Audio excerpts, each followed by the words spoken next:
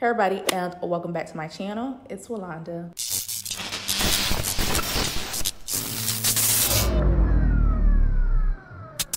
All right, no long intro. Let's just get right into it. If you guys did not know or are new here, I am a, OnlyFans creator. Now, this is going to be my 2 years experience and just like a little bit of tips or my outlook on the platform now. Now, to preface, this is going to be my experience coming from someone who does not do nude or adult content on OnlyFans. So I created my OnlyFans account April 2021. So this month is going to make it exactly 2 years. I'll go a little bit into depth on how I was doing it, just a little bit, because I will have a crash course or a more in-depth video of my experience. I will not be posting it on YouTube. This video is going to be for those who are really interested in getting into or starting to create content on OnlyFans, and this is going to be like the psychology behind starting and more about my personal page on there and how I work things on there.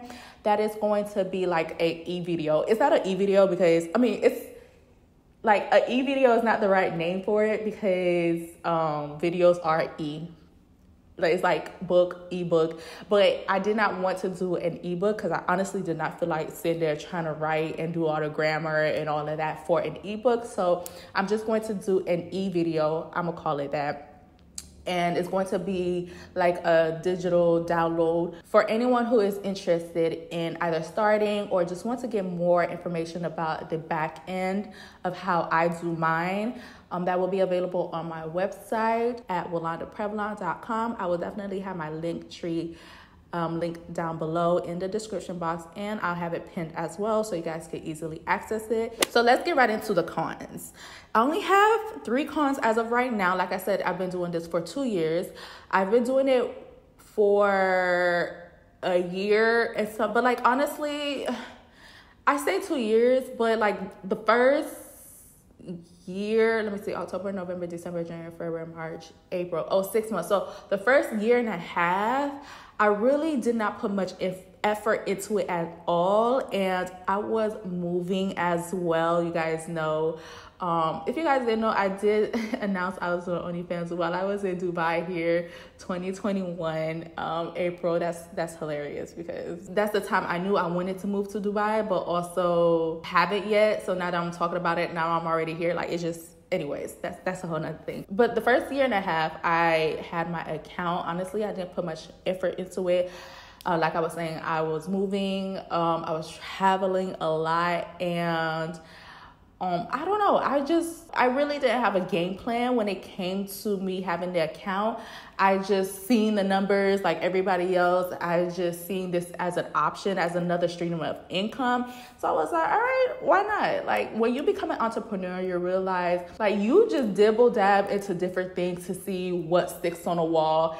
Because at the end of the day, I don't care who you are, no matter how well you plan, no matter how much marketing money or initial investment money you have for a business, no matter how many people you never know exactly how well a business is going to continue, last, or even like start, to be honest. So this was another opportunity for me to just be like, all right, I don't mind doing this.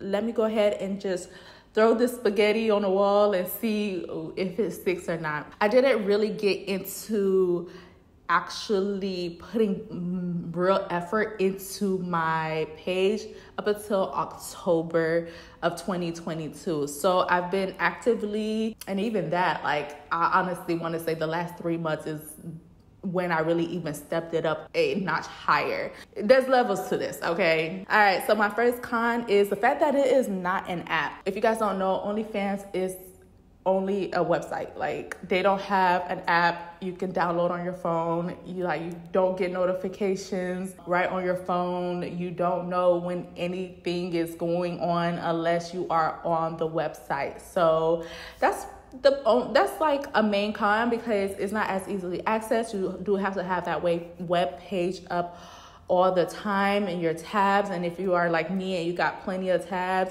you literally have to pin that tab. Like I have to pin it in order for me to always go to it and know where it is. But yeah, all in all, I don't know why it's not an app, and like it's a con because it's not as easily accessible for somebody who's creating, especially if you're on there messaging folks for a while. Like if you got stuff going on outside of your phone, then you don't know if somebody messaged you or if there's any other notifications that comes up. So that's that. It's not the biggest deal because you adjust to it. It's just a deal because there aren't a lot of other companies that you just have to be on the actual website. You know, even our own bank has apps, you feel me? So that's just that. That's just a little something to get used to, but at the end of the day, you easily get used to it. The next con is growth is slow. And I said this because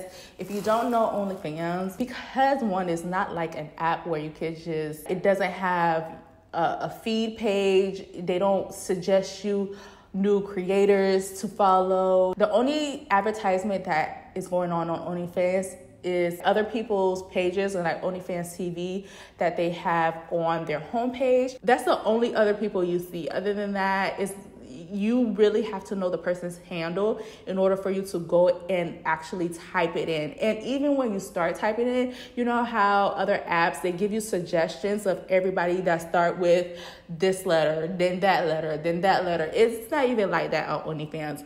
They literally wait until you type the entire thing out in order for that page to pop up. People cannot accidentally stumble upon your page unless they actually know your page. So with all that being said, you cannot grow yourself. It's just very hard to do, which I feel like is kind of a good thing because it's discreet, and a lot of things nowadays are not discreet. So I like that extra protection. You definitely have to put your own effort into the back end with promoting, with advertising, in order for your customers to come to you. And the last con I have, and that's honestly is just for entrepreneurship in general, is the name of the game, and that is people come and go.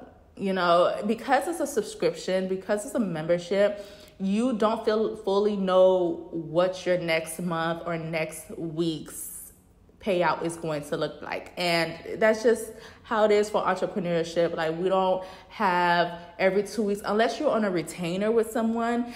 Even that, after your retainer period is over, you definitely don't know when your next retainer starts or your next customer is going to sign their contract. So it's just the name of the game for entrepreneurship. You don't know if you are going to retain your clients or if they're going to go for any type of reason. For my page, I definitely have people come in and out all the time. And then a lot of the times they're called expired subscribers, people who has subscribed before but did not renew, so they're considered expired. It'll be a lot of expired subscribers renewing like every 2 months, every month. Like we don't know the finances of the next person, so I can't be mad at somebody who decides to leave for 1 month and then come back and then leave for another month. Like I don't know what they're going through. So it's only a con for those who are so used to a paycheck every week, every 2 weeks, a certain date every month. Other than that, because I'm so used to it, I've been an entrepreneur. This is going to be, I think, my 5th year now. Oh my God, 5th year? Jesus. Woo, only you. But because, you know, this is going to be my 5th year now, it's something I'm used to. Okay, so let's go right into the pros. And it's funny because I have so many pros. Y'all, I'm trying to understand why didn't y'all tell me about OnlyFans before? Like, I was literally in the dark. I didn't know this was going on all of 2020. I didn't know about OnlyFans until I think the beginning of 2021, probably, or late 2020. Like I was saying, like all 2020, I was just traveling. I was in my own zone, y'all. Like I was living life. Like I really was not paying attention to social media or what was going on in somebody else's life. Like I had no clue. Like I was oblivious. I was enjoying my time, 2020 and all of 2021. So when I did find out about OnlyFans, I literally dove into the logistics of it to see what it is all about. Like I heard so many different things. Of course, a lot of people stigmatize OnlyFans as, oh, there's only adult content on there. And that is not the truth. That's not the truth. I'm not saying that. That is not the only thing that is on there. There's adult content everywhere. There's adult content on Instagram. There's adult content on YouTube. On every single platform, there's adult content. Apparently, there's like a dark, hypersexual Twitter adult content site, which, I mean, I don't have Twitter, so I didn't know, but Snapchat apparently as well. It's like, what? Every social media, people are going to exploit it because guess what? Sex sells, alcohol sells, and that's just the reality of it, to be honest. So, and of course, you know, the negative is always going to travel like wildfire over the positive of anything, any platform, any person, anything. So I know a lot of people just see like OnlyFans as, oh my goodness, adult content, whatever. I'm like the opposite. I'm looking like, how can this better fit me? Like, how can I enjoy this platform where I don't feel like I'm exploiting myself? I'm not compromising my moral. So when I looked into it and I realized it's way more than just what everybody else thinks it is, and I was like, bet, get me on board. And I know me well enough to know, girl, you'll be all right. So I do talk more in depth about, like I said, the psychology and how my mindset was when it comes to starting up a platform that is so taboo and that is so looked down upon. So like I said, if you are interested, go ahead and click that link down below to see the video. But yeah, like I'm going everywhere, y'all. This probably gonna be a long video. As of right now, who knows later on in the future, my feelings about it could be totally different, could totally change. And you know, it is what it is. But as of right now, I am absolutely enjoying myself on OnlyFans. I really enjoy it to the point where, y'all, Instagram who? YouTube who? That's how I'm feeling right now. Even though I'm still going, you know, bless y'all with some content on those. But so yes, now that you know my feelings towards OnlyFans, let's get into the pros. Y'all, I don't have to worry about music strikes or inappropriate content being flagged. Y'all know how quotes, air quotes, major air quotes, YouTube and Instagram is when it comes to inappropriate content. Even though a lot of suspicious contents get passed through the cracks on these platforms, I don't gotta worry about none of that in OnlyFans, because guess what? The rules are very, very minimal on there. On YouTube, I have to worry about which music I can put in the background, or if I'm vlogging and there's a licensed music playing on the background, like all of that it makes it very hard for you to actually enjoy creating the content, because if you're trying to monetize off of this platform to make a living, to eat, and to definitely give your audience more content that they enjoy, but you're thinking of all these strikes and you're having fear that your page is going to be flagged because of the simplest things, and you're not making any money off of it, like that hurts.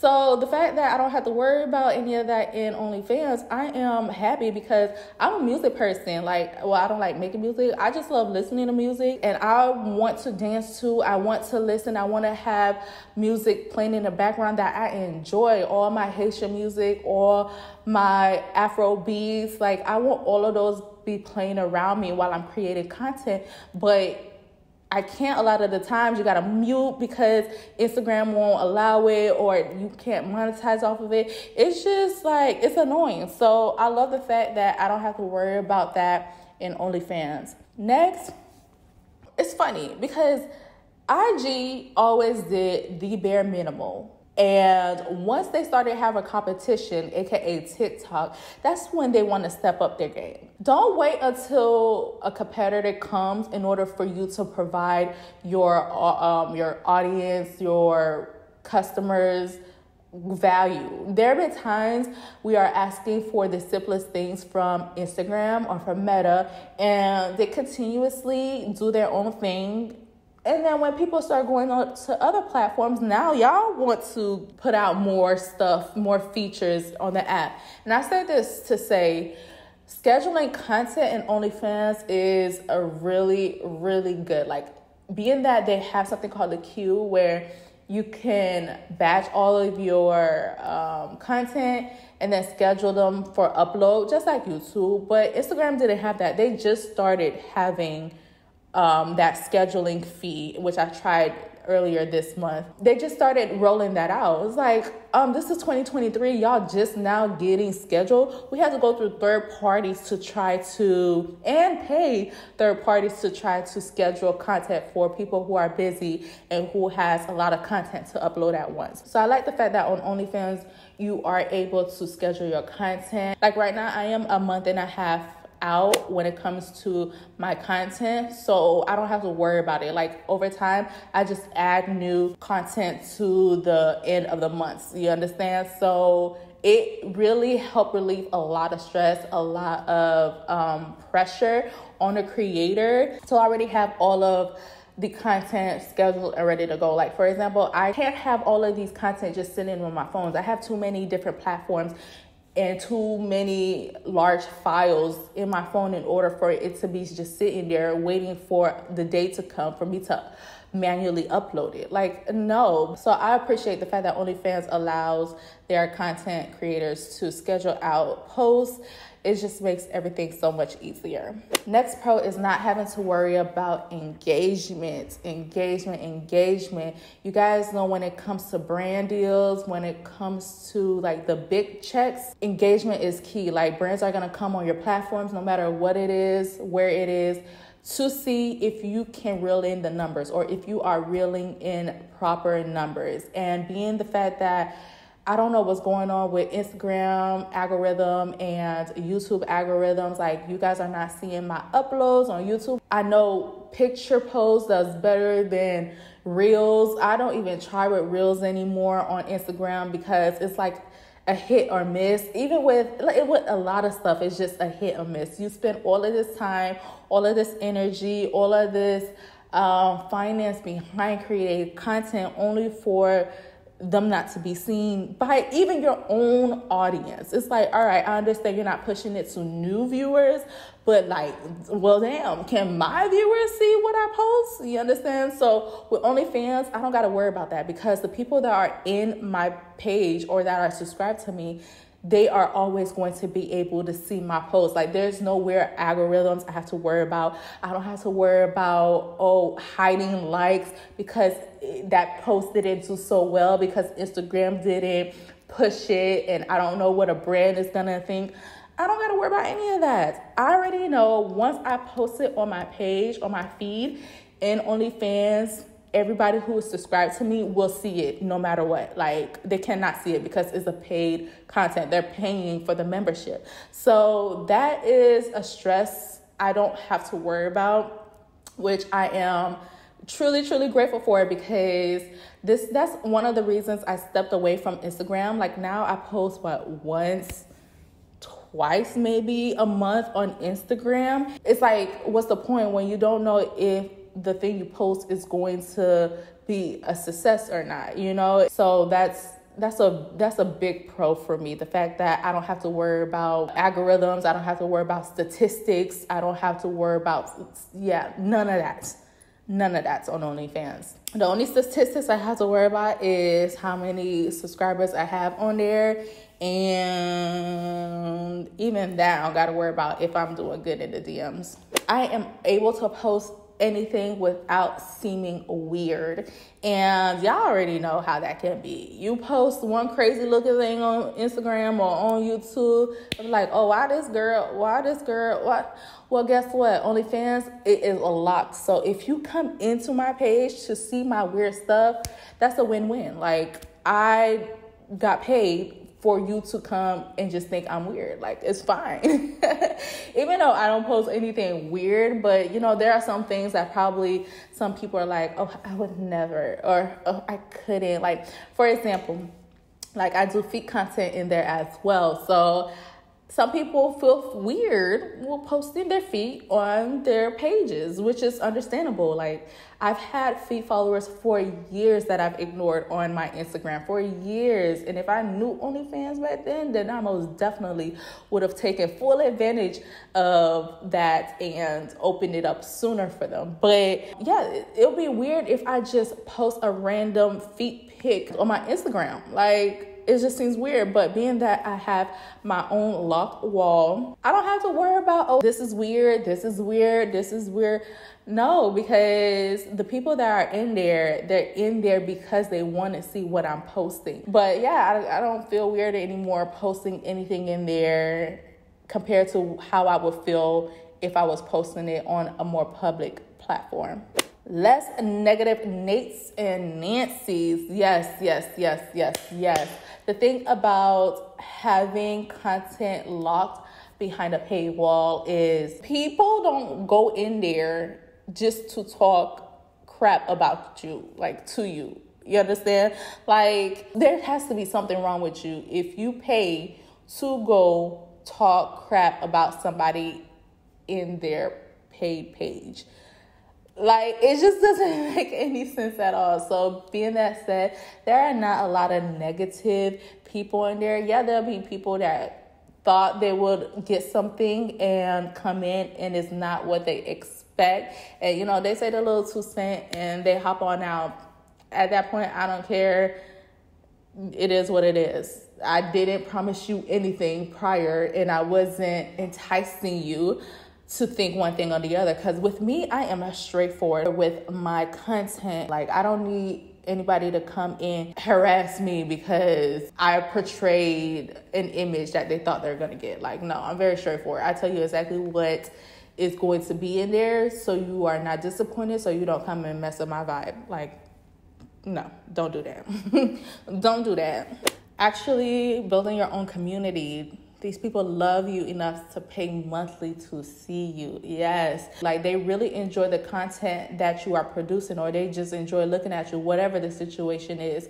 So I feel like that's more of a sense of community than having a free page on another platform where all randoms come in and a lot of people just like to watch you. They just want to be spectators. They just like to watch you and hate on you and talk about you. So having that paid wall definitely weed out the observers only and the people who really don't add value to your community, add value to your page. It's funny because a lot of people think having a lot of followers means you're making a lot of money. Having a lot of followers mean you actually have a true community.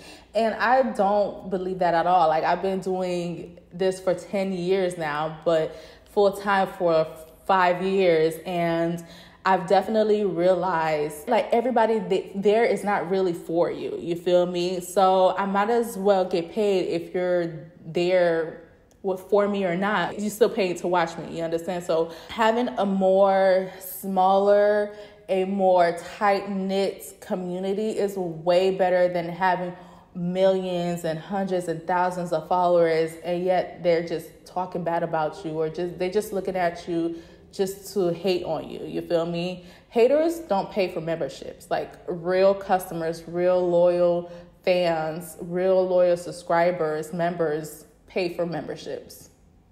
Like I said, like, this entire time I've been on there properly, like, I want to say since October 2022 is my proper.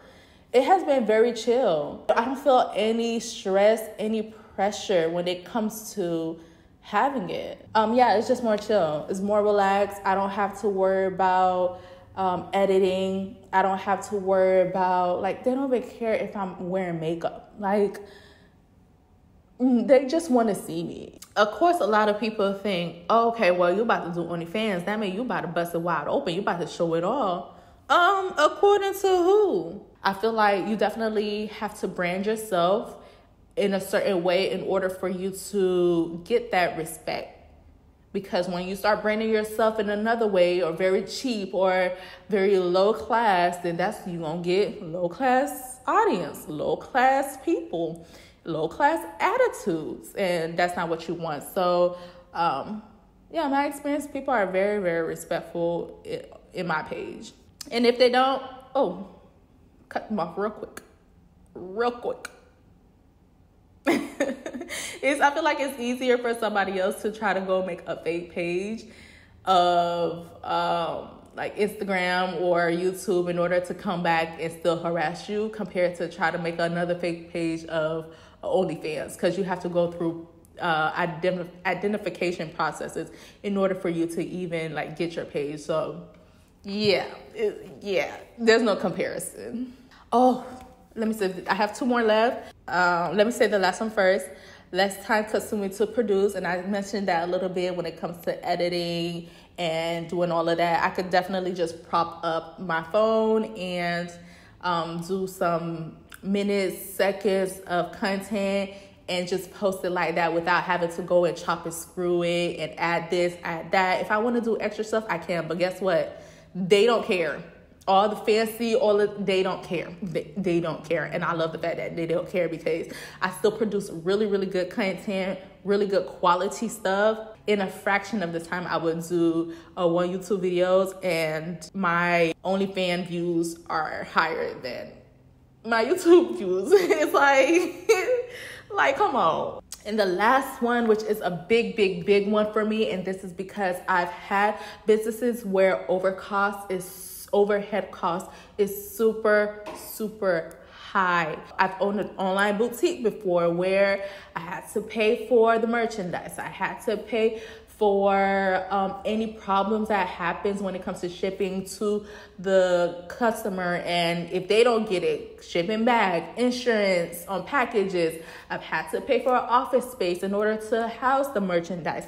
I've had to pay for labels, for stickers, for this, for that, for boxes, for shipping boxes. It's like there's so much overhead when it comes to other businesses where you have to sell a physical product, to where the only overhead cost I have with OnlyFans is, besides like my usual like internet, all of that, that's for any business nowadays anyways, is if I want to buy something real cute and sexy to put on for them. That's it. My try-on hauls, y'all know I moved my try-on hauls into OnlyFans, and I don't do it anymore on YouTube. But I don't have to go buy bajillion, trillions of stuff in order for me to create content for them. You understand? They are very chill, very relaxed. They just literally want to look at me. Like honestly, y'all, I've been DM'd on OnlyFans for me to create content of me just doing things I would normally do every day in life. Like clean my house, clean my plants, eat. Like simple things that I am already doing. I don't have to go and purchase $1,000 worth of Shein stuff or $800 worth of this and the most of this and the most like outrageous thing to outbeat somebody else. I don't have to do that. So my overhead costs is literally non-existent. I think I went more in depth than I really wanted to, because I was going to tell you guys some tips, but I already talked a long time on here. So I'll leave the tips for my crash course, e-video, whatever you want to call it. So I put those tips in there. Other than that, that is my overall 2-year experience as a content creator on OnlyFans. One thing I could leave you guys with, is it going to be hard? Yes, because it's a business. Like starting off any business is not easy. Like It's just not. That's just the reality of it. It's not going to happen overnight. It's just not. It's not the reality of it. So you just got to know you really want to do it and just put the work behind it. With that being said, I thank you guys so much for watching. Like, comment, subscribe, do all of that good stuff. Do not forget to follow me on Instagram at imported_chocolate, at Walanda everywhere else. If you are interested in subscribing to my OnlyFans, I will leave that link in the link tree down below.